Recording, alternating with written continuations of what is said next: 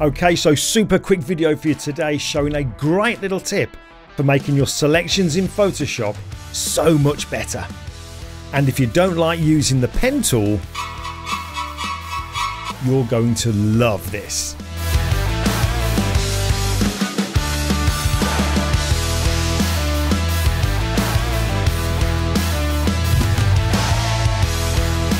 Okay, so if you're anything like me, when I first started out, I avoided using the pen tool because I just couldn't get the hang of it. All this Bezier curve stuff, clicking and dragging, it ended up going all over the place. Or I'd click somewhere accidentally and then totally mess things up or lose what I'd done. I ended up using it wrong by clicking constantly and putting down lots of anchor points, which is totally the wrong way to use it because for sharp lines, pin sharp corners and curves, the fewer anchor points you can use, the better. So I just stopped using it. Things have changed since then though, and now I love using the pen tool. Once you get to grips with it, it's a piece of cake. However, here's a cheat for getting pen tool quality selections without using the pen tool. So here's a picture I made of a Spitfire flying over a field of poppies. The Spitfire I made from an Airfix model kit, and the background genuinely was a field of poppies that I photographed.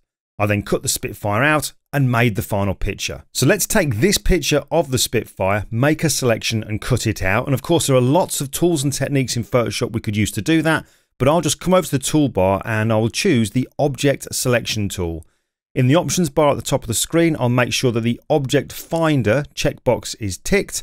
And very quickly now, when I bring my cursor over into the picture, you can see that the Spitfire has got this blue overlay telling me that Photoshop has identified it, and so it's making a selection. All I need to do now is just press down and we'll see that active selection. When I bring my cursor away, we lose that blue overlay.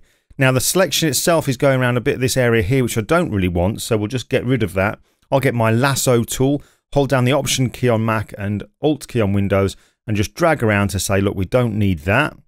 So that'll go, and we'll just include this little bit here, holding down the Shift key, again with that lasso tool, and coming around like so. In fact, there's just a little bit there as well. So now that we have that selection, obviously I could tidy this up, but just to quickly show you what this is going to be like, to cut this out, all I'll do is come to the Layers panel, and at the very bottom here, I'll click to add a layer mask. I'll then add a layer directly below by holding down the Command key on Mac or Control key on Windows and clicking to add a new layer, and then we'll go to the Edit menu, choose Fill, and we'll just put in black and click OK. So now when I zoom in, we can see how good or not that selection was. And you can see as I zoom in, even though this wing was quite a defined line, you can see how rough it is, especially around here. Ignore this bit, we didn't tidy that up, but just look how rough all this selection is here. This is not good. Now something like this would be the ideal candidate for using the pen tool, but we're not going to. So let's try something else. Alright, so let's just zoom out. I'll double click on the hand tool and we'll revert this back to original. So I'll go to File and choose Revert. So we're back at the starting point. This time I'm going to make another selection, and again we'll choose that Object Selection tool. The Object Finder is analysing the image. We see this little spinning icon. So now that when I bring my cursor in, you can see that it has actually found it. So again, I'll press down to get the marching ants. Let's just tidy it up over here a little bit, get that lasso tool and remove this bit just here, just like we did originally. And we'll include this bit here. Again, just going really quickly and just add that little bit in.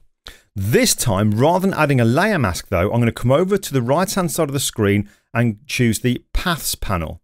And then right at the very bottom, without doing anything else, I'm going to click on this little icon here, which says Make a Work Path. I'll click on that and you can see now that rather than being an active selection known as the marching ants, we now have a path with what are called anchor points going around the Spitfire. Now we'll tidy this up later on, but I just want to show you now what's happened. All we've done is we've made a selection, we've changed it into a path, and now all I'm going to do is turn it back into a selection. And I can do that by pressing this little icon at the bottom. Load path as a selection. So I'll press that.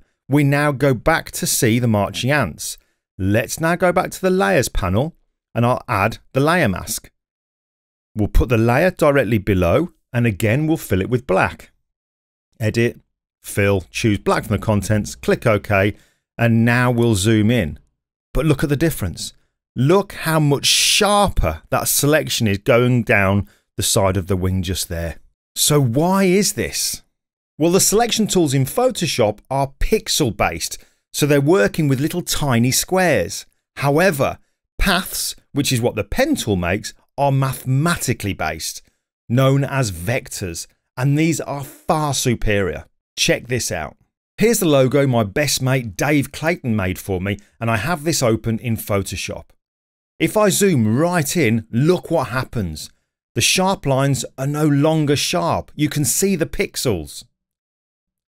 However, when he designed the logo, he made it as a vector in Adobe Illustrator and InDesign. So if we dive into those bits of software, look what happens when I zoom in on this vector-based version of the logo. Even when zoomed right in, the lines remain pin sharp. So let's take this a step further. Again, I'll zoom out and revert the image back to its original state. I'll make a selection, but this time use the select menu and then select subject. And just tidy it up by using the lasso tool to remove this part. Then I'll come over to the paths panel. Now, I mentioned at the start of the video that the fewer anchor points we can use when creating a path, the better.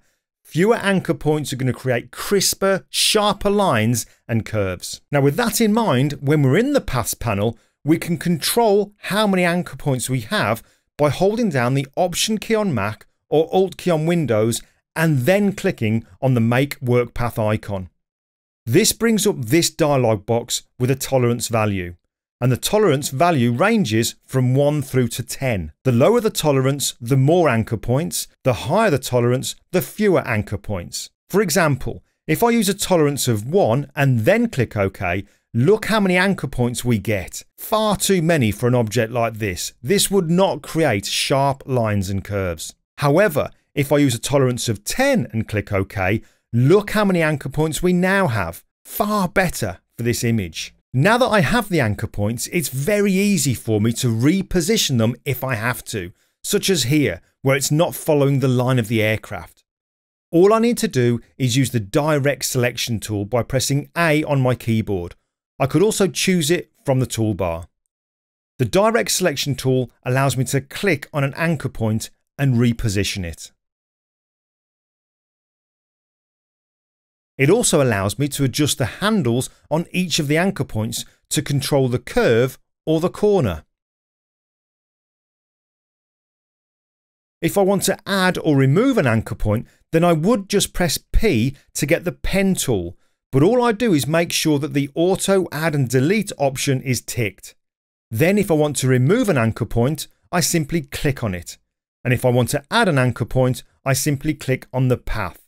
Then I could just go back to the direct selection tool by pressing A and repositioning them if I have to. So all we need to do is remember the letter A and the letter P. Now, once you're happy with your path, you have a choice. You could continue doing what we've done already by converting that path back into an active selection and using a layer mask, or you could use something called a vector mask. But I'll be honest with you, you probably really won't see any difference at all. Let me show you what I mean. I'll duplicate this image, and on the first one, I'll turn the path into a selection and then use a layer mask to cut it out. And I'll add the black layer below and zoom in. Then on the other version, with the path still active, I'll go back to the layers panel, hold down the Command key on Mac or Control key on Windows, and then click to add a layer mask. This gives me a vector mask, and we can see the difference in the layers panel because it is grey. I'll then add a black layer below. Now if I zoom in on both by going to Window, Arrange, Tile All Vertically, then Window, Arrange, Match All, the left hand side is the layer mask version and the right hand side is the vector mask version. They're both the same. So in Photoshop, you might as well stick to a regular layer mask. Now, all this aside, I would still highly recommend that you do give the pen tool another try. So I've added a link in the description to a video I made quite a while back showing a really easy way that you can do that. I've also added a link in the description to my best mate Dave Clayton's book, How Do I Do That in InDesign. However, that's all for this video, so I would really appreciate, as always, a thumbs up. And if you haven't yet, just give us a subscribe, because that's just a great way that you can support this channel. But for now, that's me. I'm done. I'll see you in the next video.